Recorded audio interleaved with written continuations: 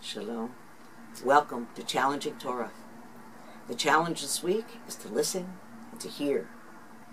The Torah portion Vaera, a word which means, and I appeared, is God appearing to Moses and saying, I appeared to Abraham, to Isaac, and to Jacob as El Shaddai, but I did not make myself known to them by my true, existential, eternal self. I am Adonai, Yud He Vav He.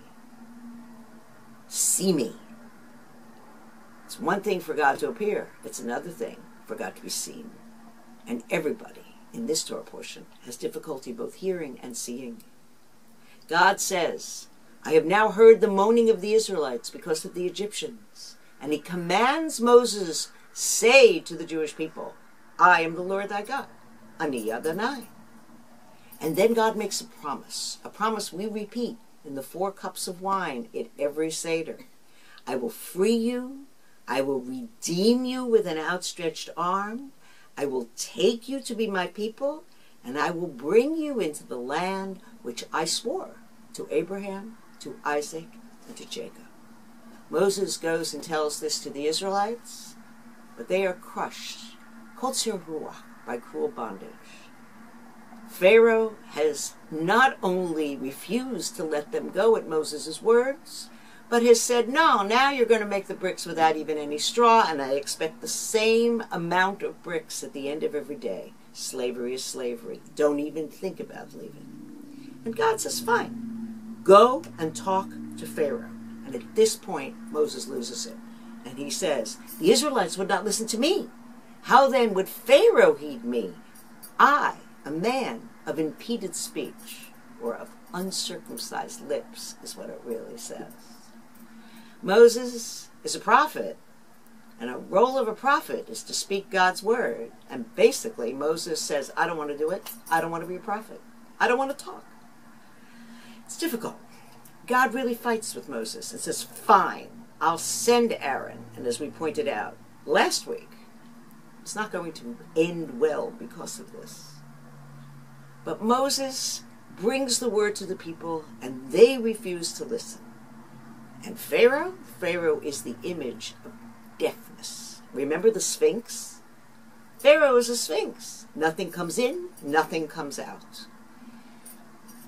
Why has God hardened Pharaoh's heart? Why do the Israelites refuse to listen? Why is Moses so reluctant? Many, many commentaries. But the essence of the story is, it's going to need a show. It's going to need a show that will bring it down to physical evidence. We just aren't at that level, any of us, of being convinced by words. Would that all of our difficulties in life were intellectual. Usually they end up with plague, with sickness, with economic disaster, with something physical that gets us to the place where we say, where is God in this story? How did God really appear? And so Moses goes to Pharaoh.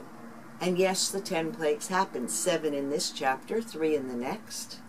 And each one of these plagues is a physicalization of, over here, pay attention, I'm talking to you.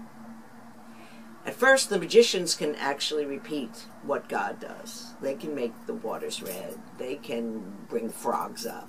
But they can't do lice. They can't do boils. They can't do those things. The boils actually keep the magicians at home, so they're done. And bit by bit, the Jewish people, called the Israelites, get to see God in action. That's why Pharaoh's heart is hardened. It's for the benefit of the Jewish people.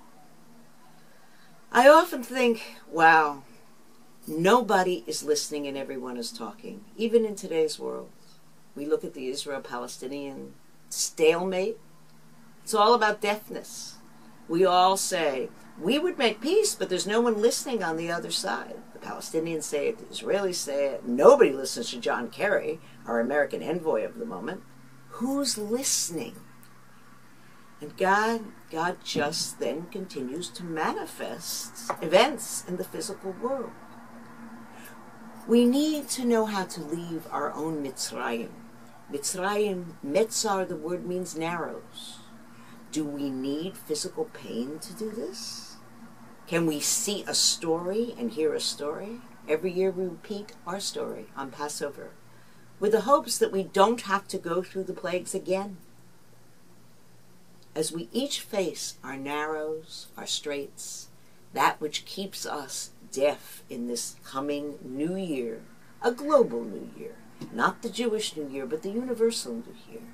What can we do to soften the impact of plagues already here, to prevent further plagues, and to reaffirm the fact that human beings are not meant to be slaves, and that we celebrate our freedom when we can open our ears and listen, and open our eyes and see, whether it's women in the deepest Central Africa, whether it's a plague of climate change, whatever that plague is, how do we open our hearts and our eyes and our ears and listen and see a little bit better in this new year of where is God in this story and how am I to be free? Happy New Year. We will continue in 2014.